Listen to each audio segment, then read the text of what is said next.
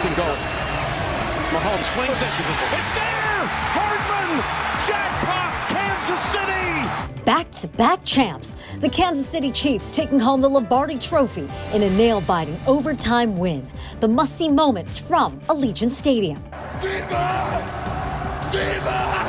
Las Vegas! Plus a one-on-one interview giving insight into Usher's halftime performance. I have to say the Super Bowl halftime is probably the most exciting 15 minutes of TV. News 3 has team coverage from all over the valley as fans celebrate the big game here in Las Vegas. Live from the News 3 studios in Las Vegas, this is the CW News at 10. For the first time in almost 20 years, we have back-to-back Super Bowl champions. In a nail-biting finish, the Kansas City Chiefs takes the win from the San Francisco 49ers, and they'll take home the Vince Lombardi Trophy. Celebrations erupting all over Las Vegas, the sports and entertainment capital of the world, as fans react to the big game, the first ever hosted right here off the Strip. Thanks for joining us. I'm Marie Mortera. Well, some fans are on cloud nine. Others will be going home in disappointment. We have team coverage for you tonight. Our Brian Salmon and Jesse Merrick are live from Allegiant Stadium with play-by-play and fan reaction coming to you live from Jim Snyder, Tiffany Lane, and Kalia Patterson. First, let's check in with Brian over at the Death Star. Well, hey, what's going on, Marie? I can say this. History was made here at Allegiant Stadium, our first ever Super Bowl. And as you said off the top of the show, it was absolutely epic. We had a rematch with the Kansas City Chiefs and the San Francisco 49ers. Enough of me talking. Let's go ahead and check out what happened in this game. You know what? The first half, there wasn't a whole lot going on. Not a big offensive explosion at all. 3-0 the Niners when someone finally gets into the end zone. Because of a little bit of trickeration, Jauan Jennings passed to Christian McCaffrey. 21 yards later, McCaffrey scores 10-0. The Niners are up at this point. Fast forward to the third quarter. 10-3 Niners until the Niners make a huge mistake, a muffed punt. The San Francisco 49ers turn the ball over. The Chiefs recover at the 19-yard line. KC is in business. First play after, it's Mahomes. Marquez Valdez-Scantling, 16 yards. The Chiefs are up now, 13-10. All right, Brock Purdy, you know what? He would have the answer, kind of like Allen Iverson. 12 plays, 75 yards, ending with a Jauan Jennings 10-yard reception. San Fran back up 16-13. Now after the Chiefs tie the game at 16, the Niners go 7 plays, 40 yards, ending with a 53-yard field goal by Jake Moody, putting San Fran back up 19-16, leaving Mahomes 153 in regulation to write his legacy. He takes his team down 64 yards, gets a nice little short field goal. Game tied at 19. We're going to extras. Overtime, NOT. The Niners get the ball first. They go down. They get themselves a field goal. And Mahomes, he does what great ones do. 13 plays, 75 yards. He gets the Super Bowl winning touchdown. Mahomes to McCole Hartman, 25-22. The Chiefs go back-to-back. Mahomes, your MVP. What a game. Battling through the adversity that we battled through this year, and guys staying with the process, keeping believing. You never know how it's going to happen, and to be able to go play three great teams, to get to this game and play another great team and win all those games, it was a true road in the playoffs, and we were able to come through and be Super Bowl champs. That was a microcosm of our season. I said it, and everybody came together and we were able to get the win. So when it comes to sports, you have the thrill of victory and the agony of defeat. Now with more from the agony of defeat side of things, Jesse Merrick, he's in here in the Death Star somewhere. Jesse, what you got?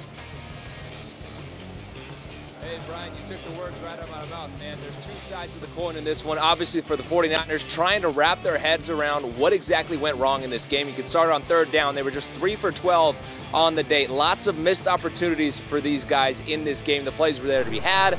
Also, look back to the first drive in that game. They were really cooking. Christian McCaffrey fumbles it down in the red zone, and that was kind of a story of things to come down the rest of the way. Brock Purdy also told us after the game as well that they were really struggling with the man coverage that the Chiefs were throwing their way. Obviously, Steve Spagnuolo, the defensive coordinator for the Chiefs, is known for scheming it up as best as anyone else out there in the league. They did just that tonight, and now, again, the Niners left trying to pick up the pieces and kind of wrap their head around what just happened here tonight in Las Vegas.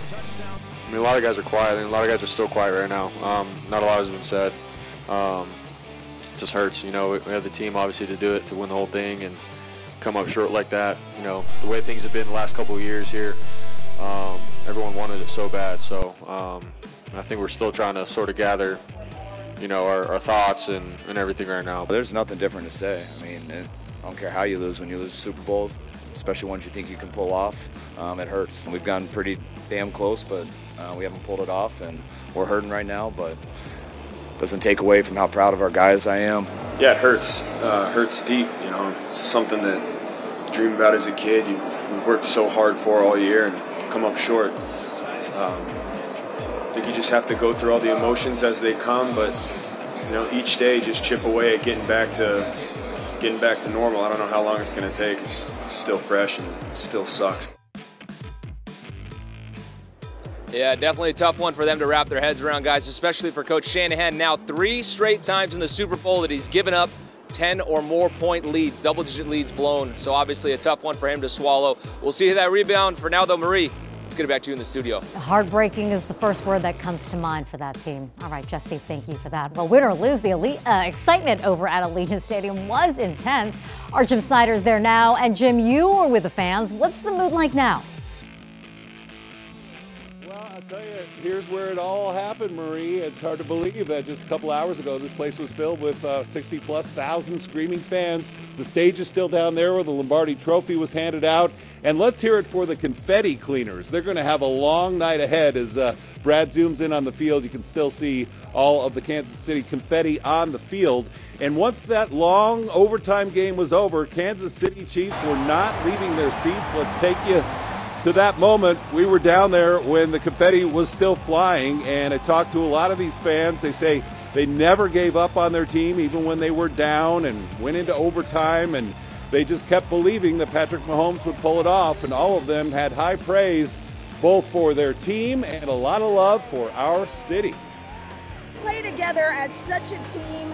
It's one for all and all for one every day, and they come together in the biggest moments and make it count. It was crazy. Gotta love an overtime Super Bowl, right? Yes, yeah, oh yeah. I love that. And I'm glad they changed the rules so both teams got to touch the ball. It was so much fun. There's so much energy. It was just overwhelming. We're just glad that we were here. I feel awesome about this first Super Bowl. What about the game being in Las Vegas? What did you think about how that was a blast? It was well worth it. The city did great. Yeah, the city did it. They had a plan. The stadium's amazing. I mean, they did everything right. You know, so people are laughing, thinking maybe we should do it every year here. You know? Yeah. But you'll come back when it's here again. Oh, heck yeah! All right. 100%, man. Congratulations. All right, and I think it's an unwritten rule at this point that when you're covering this Super Bowl, you have to show this as well.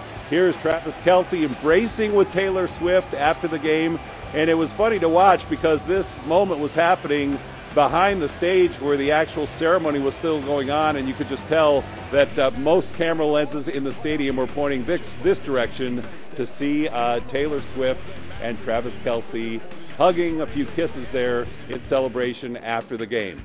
So that's the story from down here at Allegiant with the winning fans. I know you're going to hear also from the other side of things, but for now, I'm Jim Snyder reporting from Allegiant Stadium. And Tiffany Lane, you've been talking with folks who are having a little bit of a longer night tonight. Yeah, well, you know what? I can't deny there was a lot of disappointment. We did see some tears out here, but I don't think anyone can deny that the Niners put up a good fight. So, you know, their fans, we spoke to them, and they say they're proud of their team, and they think they're going to make it back next year.